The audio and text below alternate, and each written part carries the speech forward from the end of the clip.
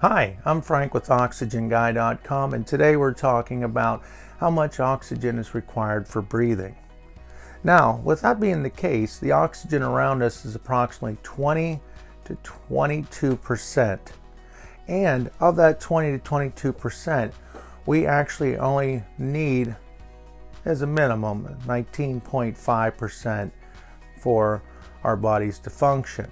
Now, of that, the oxygen we're taking in, we're actually expelling approximately 15% oxygen.